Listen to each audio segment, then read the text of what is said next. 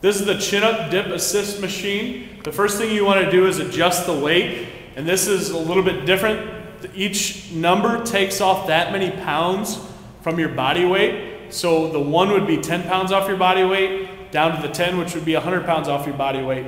So that makes it a little bit easier the higher the number gets. Then you're going to stand on the platform. You're going to kind of be on the balls of your feet. You're going to get an overhand grip up top on the 2 handlebars. Then you're going to go ahead and start to sink down. When you get down to all the way extended, you're going to pull yourself back up. That's the first grip. The second grip is the underhand grip. It's going to work more of your biceps. So you're going to sink down again, and then you'll pull yourself back up.